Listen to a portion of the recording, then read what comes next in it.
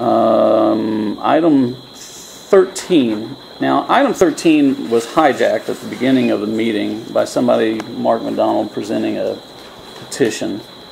Let me read a couple of things here that to talk about that. Bylaws, Article 7, Section 2, provide that this is the wrong one. Bylaws also provide in Article 8, Section 9, that a director may be removed by majority vote of all members. Any member, officer, or director may present charges in writing against a director with the Secretary-Treasurer of the corporation.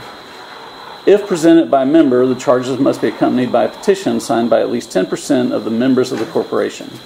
Such removal shall be voted on at the next regular or special meeting of the membership. The directors against whom such charges have been presented shall be informed in writing of the charges at least 20 days before the meeting and shall have the opportunity at such meeting to be heard in person or by counsel to present witnesses and other evidence in rebuttal of such charges and to question other witnesses.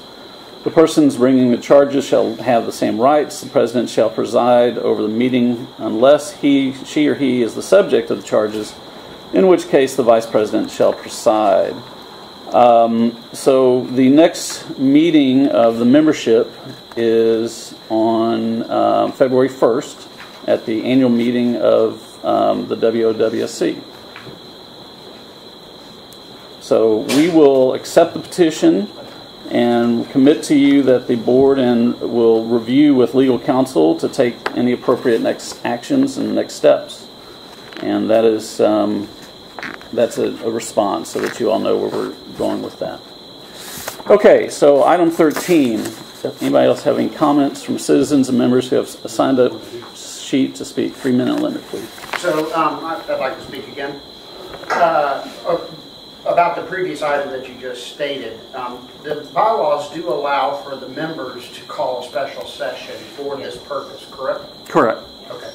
And you do acknowledge, since it was hijacked at the meeting, I would like to make it part of the record right now. You do acknowledge that you received a petition with more than 60 signatures on it asking for your removal. Yeah, I just said that. Yeah. Okay, just making sure that we're on the same page. And part of the process will be to go through those signatures and make sure all of those are voting members. That's the next step of the process. I think we left the illegal aliens off of there. Good.